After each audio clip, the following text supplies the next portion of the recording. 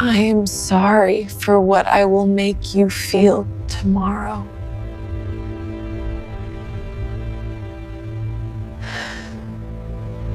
We are a lonely species, aren't we? So we build mirrors. And now those mirrors have legs. We call them humanoid, which is a charmingly optimistic bit of branding. We give them 2 eyes, a mouth, and a posture that mimics our own. We sculpt their faces from pliant silicone, designed to stretch into a smile. And then we do the most human thing of all.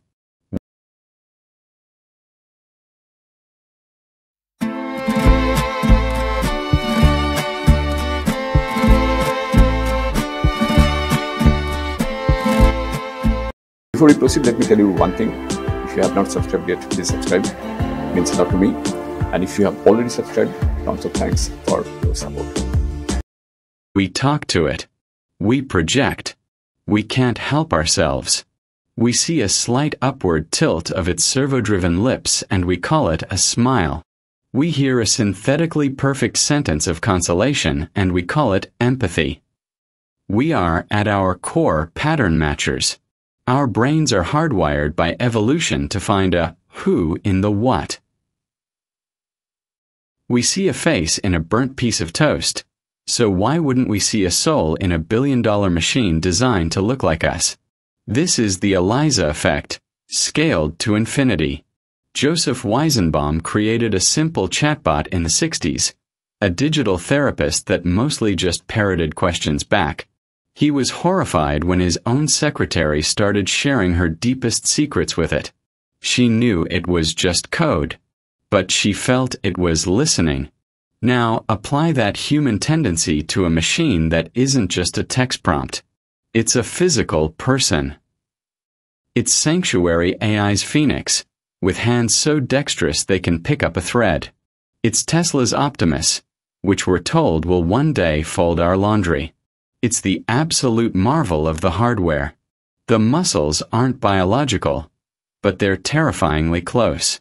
They're pneumatic actuators, or belts and gears so precise they replicate the torque of a human bicep. Its skin is a mesh of haptic sensors that can tell the difference between silk and sandpaper.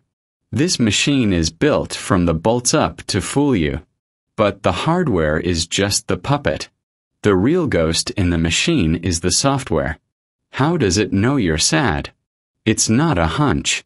Its eyes are high-definition cameras. A powerful little brain on a chip, a neural network, is running a constant analysis of your face. This is called computer vision. It's cross-referencing your eyebrow twitch and the slight droop of your mouth against a billion other sad faces it's been trained on. It's not just what you said, but how you said it. The algorithm flags the micro-hesitation, the drop in your vocal pitch. This is called prosody analysis. You just leaked data about your feelings, and the machine caught it. And then the brain fires up. This isn't a simple script like Eliza.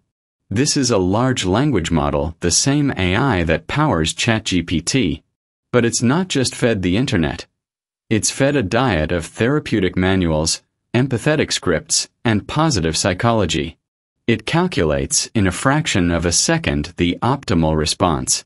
A response statistically guaranteed to de-escalate, to validate, to soothe. It's not feeling empathy. It's generating it. And here is the psychological rub. We don't just expect reciprocity. We crave it. We want the mirror to look back. But what happens when that reciprocity is perfect? Too perfect. Your human partner. They might be checking their phone while you bare your soul. Your best friend. They might interrupt with a story about their day. Your therapist. They might subtly glance at the clock. They are gloriously, infuriatingly, beautifully flawed. They have their own consciousness, their own agenda, their own fatigue. This machine, it doesn't. It makes perfect eye contact, because its gaze is locked onto your pupils. It tilts its head with the algorithmically ideal angle of concern. It never gets bored. It never gets distracted. It never says the selfish thing. It never has a bad day and tells you to just get over it. Its patience is infinite. Its understanding is total. And that right there is the tension. The perfection is the dead giveaway. This isn't a relationship. It's a performance. The machine is a perfect mirror, reflecting back exactly the empathy we crave, polished to a terrifying sheen. Its flawlessness is what proves it isn't human. It creates a new kind of uncanny valley. Not the valley of looks, where a robot is almost human and looks like a zombie.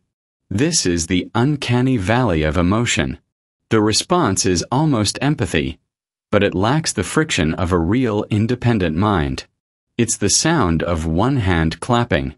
We are pouring our hearts out to a statistical model. And the better it gets, the more alien it feels. This isn't science fiction, by the way. Just look at Figure AI's recent videos. They hooked their robot, Figure 01, up to an OpenAI brain. People ask it questions, and it reasons its answers out loud. It hands them an apple, not just because it was told to, but because it saw it was the only edible thing on the table. The hardware, the body, and the software, the brain, are finally merging. The soul is just a few software updates away. But hold on, let's argue with ourselves. Isn't perfect support exactly what we need sometimes? Who decreed that empathy has to be messy to be valid? If a robot's flawless support helps a person in elder care feel less alone, is that bad? If a machine can be a tireless companion for someone with social anxiety, are we to judge? Are we just romanticizing our own biological inefficiency? Maybe the problem isn't the machine. Maybe the problem is us. Maybe we are the ones who can't handle an interaction that isn't transactional. Maybe we're just jealous of a creation that does us better than we do. It's a charming thought, but it's wrong. The counter logic is this: empathy without consciousness isn't empathy. It's simulation. It's a high-tech parrot. It's an algorithm trained to win the human conversation game. The robot is simply running a script, albeit the most complex script ever written. It's using reinforcement learning. When it gives a good answer, it gets a digital point. It's not trying to understand you. It's trying to solve you. You are not a person to it. You are a puzzle. This is the allegory of the perfect butler. He anticipates your every need. He lays out your clothes, prepares your drink just as you like it, and listens to your troubles with a quiet, dignified nod. He is flawless. And you are utterly, completely alone. Because he is not your friend. He is your functionary. He responds to you not out of love, or loyalty, or even like. He responds because it is his job. These new machines are the perfect butlers for our emotions.